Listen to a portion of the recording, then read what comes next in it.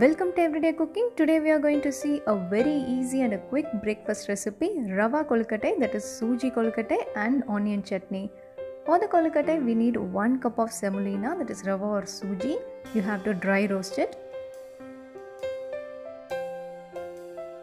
Once you get a nice aroma and a change in color, you can switch off the flame and allow it to cool down.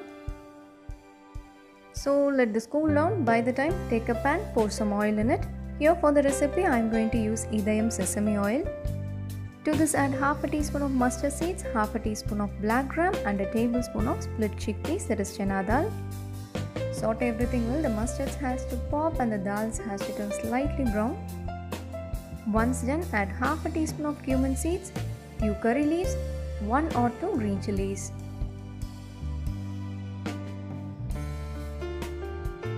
Next, let us add 1 medium-sized chopped onion. Saute the onions until it turns translucent. Next, we are going to add 2 tablespoons of split green gram. This is soaked in water for about an hour.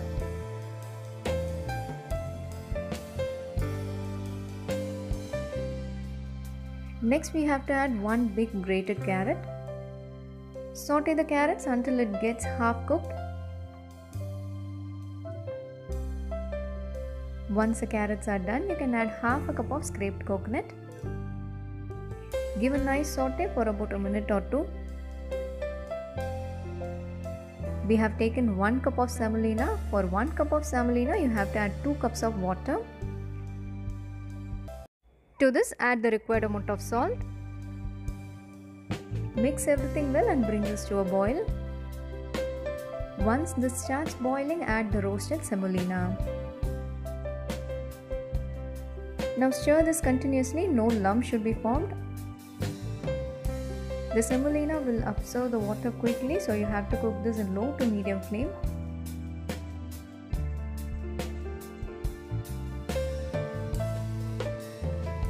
So here it has become thick and soft. At this stage you can add few coriander leaves and give a nice mix.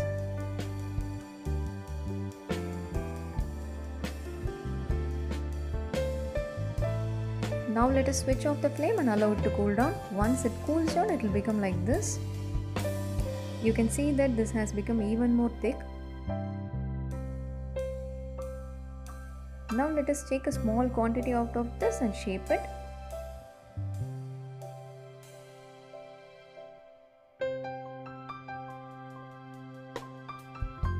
Do the same for rest of the semolina mixture. We need to steam cook this, and for steam cooking, here I am using an idli steamer. You can use any kind of steamer. Let us close this and cook this for 10 minutes. By the time, let us prepare the chutney. For the chutney, take a pan, add 1 tablespoon of sesame oil. Here I am using vengayam oil. To this, add 2 cups of shallots and 4 garlic cloves. Give this a nice saute. If you don't have shallots, use 2 big sized onions. To this, let us add few curry leaves. Saute them for about 2 to 3 minutes. The outer layer of the shallot should get translucent. Next, let us add 2 normal dry chilies, 2 Kashmiri dry chilies and quarter teaspoon of Asafoetida, that is hing. Now give everything a nice saute for another 2 to 3 minutes. For the tangy taste, add a small piece of tamarind.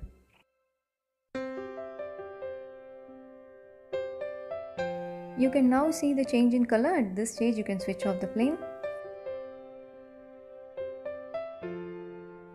Allow it to cool down and transfer this into a mixie jar.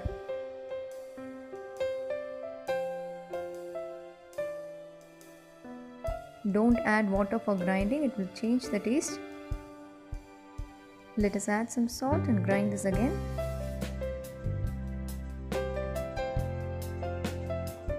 So here the chutney is ready. Let us do the tempering. For the tempering, add 1 tablespoon of groundnut oil. Here I am using vengayam mantra groundnut oil. To this, add half a teaspoon of mustard seeds, half a teaspoon of black gram and few curry leaves. Once everything is fried well, you can add the chutney.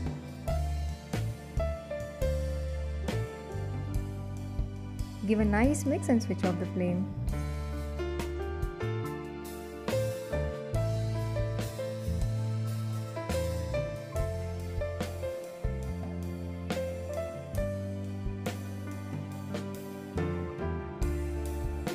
So here our chutney is ready. By the time our kolukattai is also ready.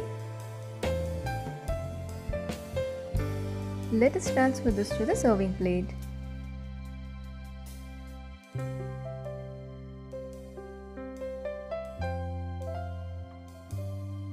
Serve this along with the prepared chutney. This will be very soft and will taste so good.